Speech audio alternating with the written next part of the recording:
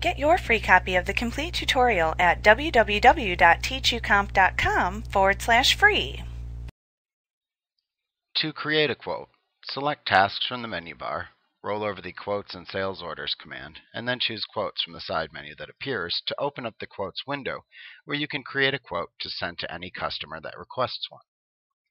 Within the Quotes window, you begin by entering the ID of the customer or prospect that will be receiving the quote into the Customer ID field.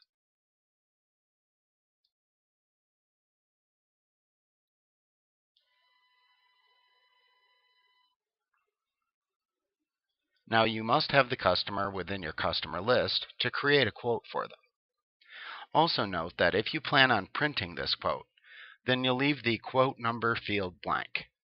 If you manually created a quote and are simply recording it into Sage 50, then enter the quote number that you gave to the customer into the quote number field.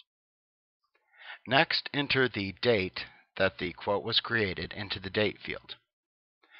The Bill To and Ship To fields will fill in the information for the selected customer.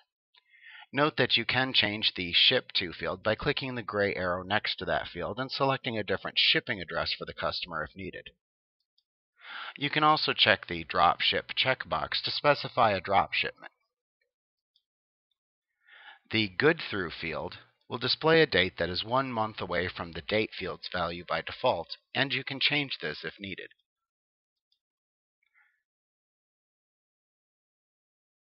In the Customer PO field, you can enter the customer's purchase order number if applicable. You can select the shipping method from the Ship Via field. You can also select the sales rep from the sales rep ID field if needed. You can also enter the accounts receivable account that the quote will debit when it's converted into an invoice into the accounts receivable account field if shown on screen. Now this field will default to the last account used in a sales transaction, but you can change it if needed. Then you'll enter the quantity of the first item ordered into the quantity column in the line item area. Next, select the item that they're ordering from the Item field's drop-down of item choices.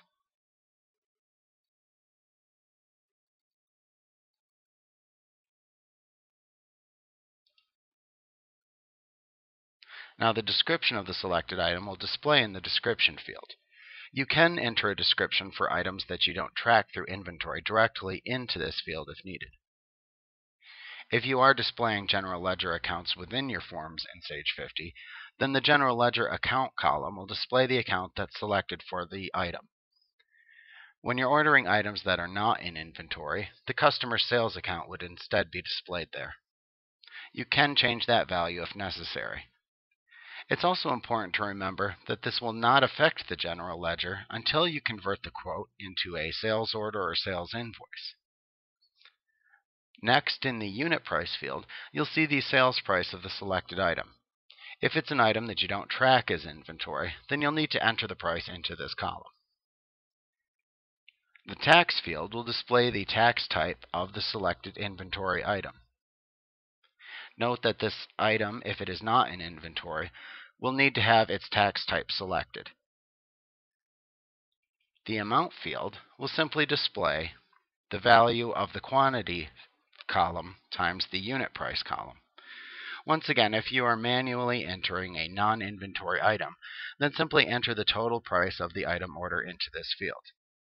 If the quote is for a specific job, note that you can also select the job from the Job column dropdown. It will not actually be applied to the job, however, once again, until the quote is converted into an invoice.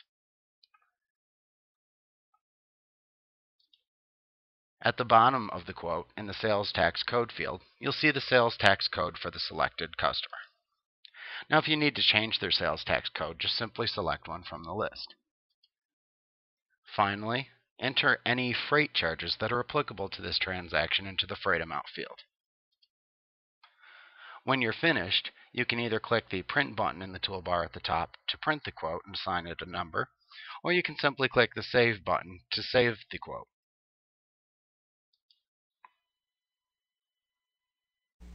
Like what you see? Pick up your free copy of the complete tutorial at www.teachucomp.com/free.